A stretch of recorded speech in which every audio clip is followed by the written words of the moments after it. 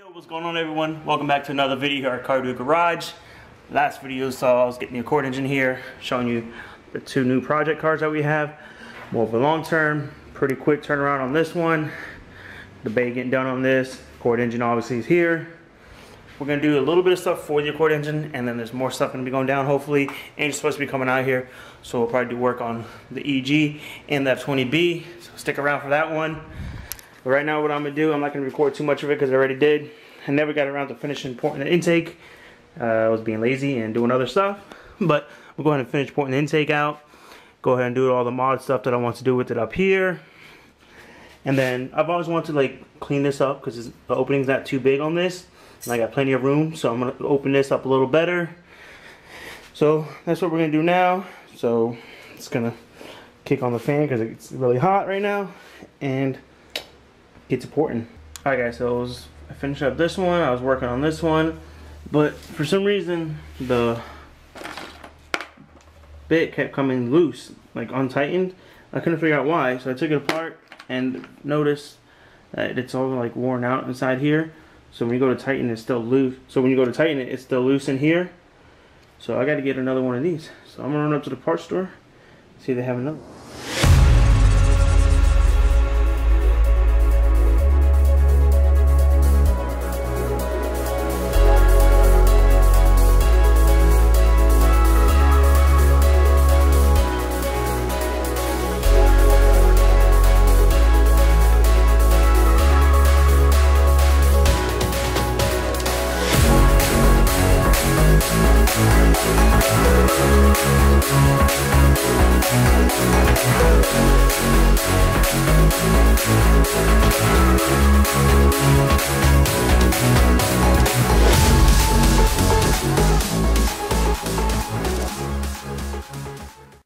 So see how Angel's Bay came out pretty good, and how mine is. His is more like stringy looking. I kind of liked how his came out. He used, as you see, a little different of a method than I did, but they both came out pretty good. I'm happy with how both bays look, so that's good. What I'm gonna do now is probably run up to the house, grab my stand so I can put this engine on the engine stand, and find somewhere in this mess of a place to put it.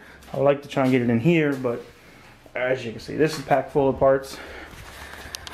I don't know, so I'll figure that out. Pick the camera back up when I figure out what we're doing and get going. Alright guys, so it's the next day. Gonna have some breakfast right here real quick.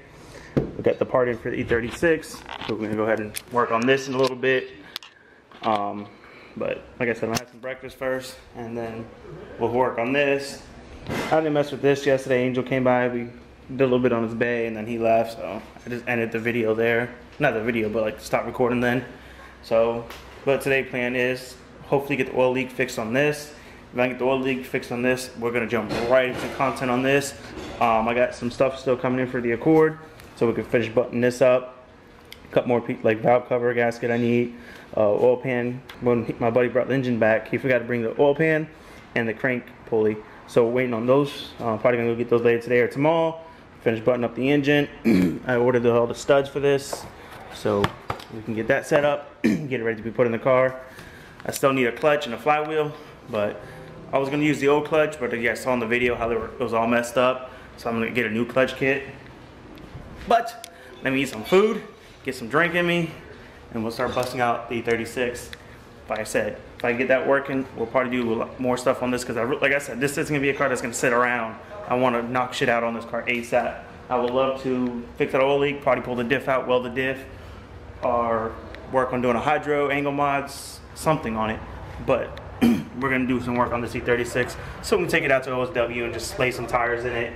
But for now, let me eat, because I like to eat. Y'all know this. I talk about food all the time. Alright guys, so I also got a whole bunch of AN6 fittings in. I got some straights, some 90s, 180s, 45, stuff like that, you know. What I'm gonna do is I want to tap the valve cover on the Accord, for the Accord, so I can get a catch can on there, because the old catch can didn't do shit. I really want to do one through the valve cover, so I got a bunch of these. Only thing I forgot to get was the fittings, the bongs to weld onto the valve cover. So debating if I want to do them down here, up here, and then do mine these out or something like that. or we'll do like a 45. I'm not sure yet, but I got a few of them all. So I'm gonna actually go ahead and order the bungs to weld onto here, or see if anyone sells them locally, so I can try and get this done today or soon, you know. So we're a step closer to getting this done. So I'm gonna go look around for that. All right, guys. So I went ahead and just ordered the bungs on eBay. So when I get those in, I'll go ahead and make that valve cover happen. Unfortunately, I had to order them. I couldn't find any place around that sold them locally. If I can find a place, I'll still get them because they're not too expensive. And I'll have an extra set to do the valve cover on, you know, because I have a spare valve cover. But we can do one of the other valve covers too. And I can just order more fittings and stuff. I got to order AN lines too. So, but yeah, I didn't realize those are 6 ANs that I ordered. And usually you do like 8 AN or something like that when you tap valve covers to do catch can. So maybe I'll build something else with it. I don't know. We'll figure it out. But I got fittings, order bungs. I know I can get the AN lines around here, and I think I got some anyways left over from when we did the oil line for the Accord for the turbo setup. So stop talking. I've been talking a lot. Let's do some work now. Time to get these hands not dirty because I'm wearing gloves. Oh wait, they're already dirty. Okay, so right here's the O-ring for it that we were waiting on. So now I'm just gonna take this all back apart so I can replace the O-ring in it, see if that fixes the issue. I'm not gonna record really any of this, get to it, because you guys already seen this before. Okay, so it's all taken apart. Cleaned it up as best I can. Got this off here. So what I'm gonna go ahead and do is take this little rubber gasket off right here, take this little O-ring, put the new one on, slap it back together, and hope that fixes my issue. Alright, I just want to show you guys this. I was taking the old one off, and it's just brittle as can be. Like, it's hardened as hell. It's definitely the issue. It should be like this. As you can see, you know, that's hard. So, just throw this one on there, slap it back together. Hopefully we get to drifting soon. Alright guys, so I got it all back together. Well, not all of it, but the oil filter housing back on. I put some RTV in it again, and I snugged them down a little bit. I'm gonna let it sit for about 30 minutes or so it kind of hardens and cures a little bit. Then I'll tighten it up. Then I'm gonna start it up to make sure it's not leaking before I assemble everything again. So, catch you guys then. No more leaks. We are good. I'm gonna shut it off because there ain't really no oil in this thing. Well guys, we're driving the E36. It's not leaking anymore. So, yeah. I guess that's it for now. Gonna drive it for a little bit, check it to make sure. I gotta go up to the parts store and get some oil for it because it's really low in oil. But we're good, we're good. Yeah! Alright guys, so it's like the next day from the last clip you guys saw. Put about 3 quarts or so in it. That's how low it was. But yep, it's out. It's raining as you can see, which is pretty dope because I don't want to keep sliding the caddy. So we might be pulling the diff out of this. I don't know, because I got to figure out some front end work on it and shit like that. So I might wait off, but I do want to start sliding this thing real soon. This and this, we need to talk. All right, this engine I put together and everything. Wanted to put an F23 in their Accord, but this chassis has been already modified for H and F series. So what I'm thinking is, God, I'm a fatty. Look at this. Jump. Gotta clean up here, guys. I'm a fat ass. This engine here, finish assembling it, throw all the turbo stuff on it, drop it in this with my transmission that I have from the Accord. Get this car running. All I want to do with this car literally is throw a clip on it, paint the bay, same as these, paint it the same color as the Accord, and the interior, I mean, you see the interior. So all I want to do is all the junk that's back here, take it all out, see what I have, what I need. That's pretty much it. Really, I don't really want to put interior in this.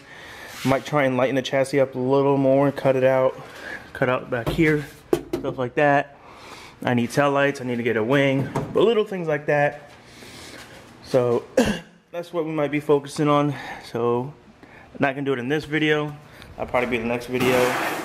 I don't know. This door is heavy to close for some reason. It's a freaking manual door.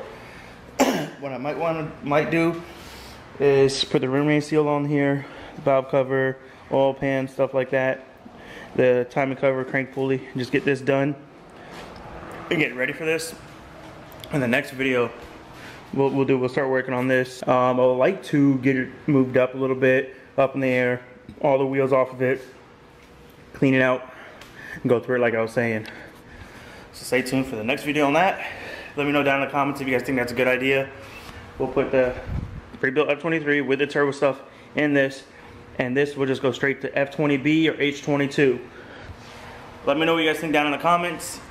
I think that's a better idea. Therefore, you guys have content quickly on this car. This car gets done, we can take it to the track, beat it up, have some fun, and then we can finish doing the stuff on this car that I wanted to do that I was never able to do. Well, not able to do, but didn't want to do, because I still was gonna make it like a slow street car. But we'll have this too. But I do want to pull all the interior out of the Accord and get the sound deadening out of it, pull all the AC and heater stuff out since we're not going to be running heater AC in this car. Go through your suspension some more, things like that, camber kits, ball joints, whatever it needs. So let me know down in the comments, but I'm going to put this camera down and probably throw some stuff on this engine right here. Alright guys, so right here, got a box of some goodies. Not really, but valve cover gasket, everything for it. The little garments for the bolts, for the spark plug tunnels, stuff like that. Valve stem seals will be ready to be placed in, but these can be spares for another engine.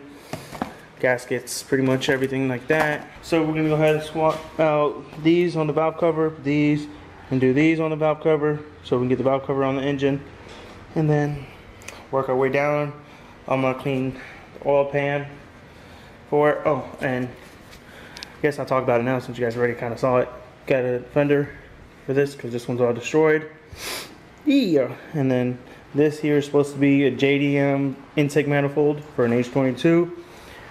I don't know, we'll see.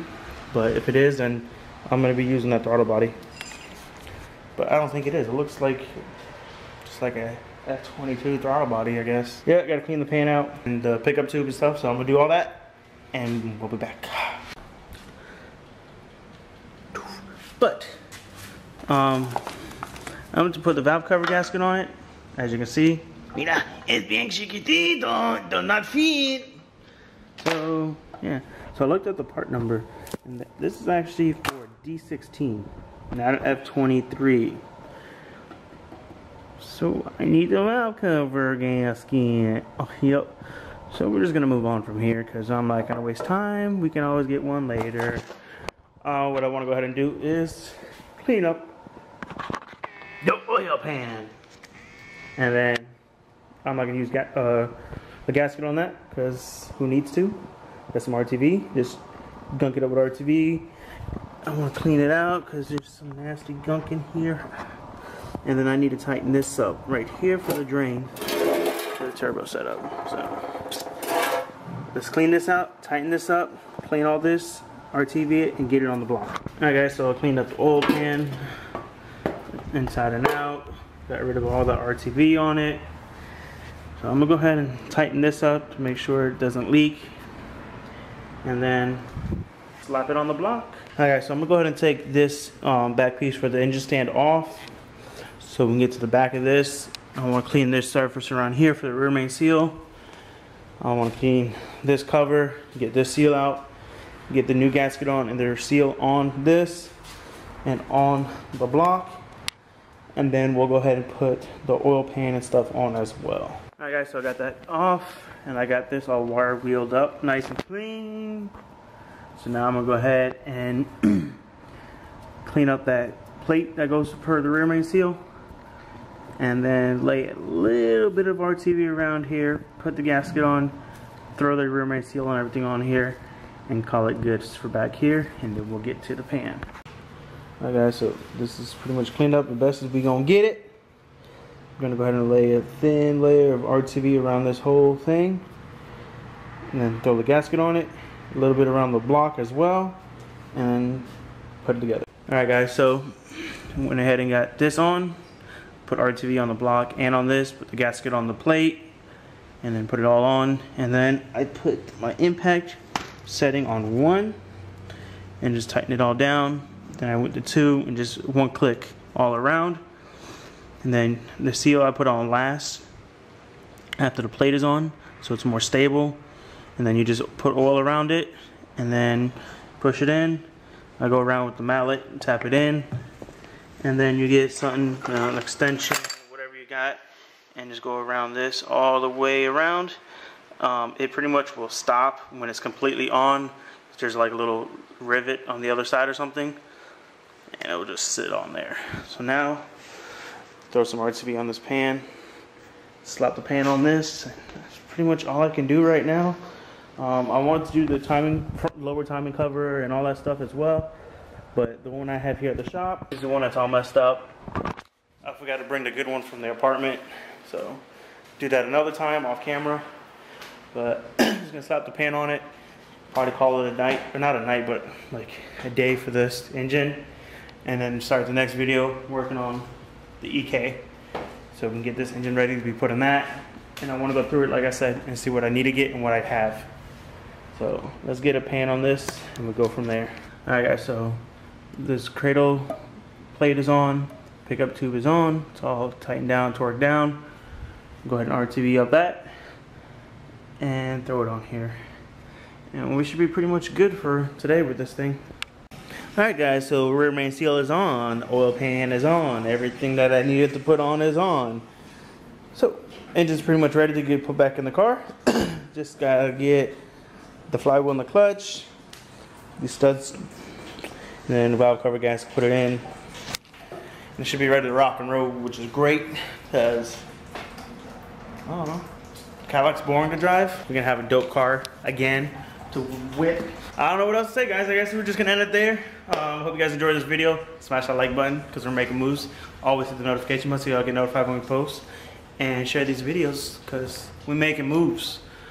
Hopefully we hit 3K soon. I'm really pushing. I know we're far away from it, but we'll make it happen. And then 4K, 5K, we'll just keep growing. We're gonna keep growing together, guys. As the cars get better, the channel gets better, the content gets better. So please like, comment, subscribe, share, and hit that notification button. Peace.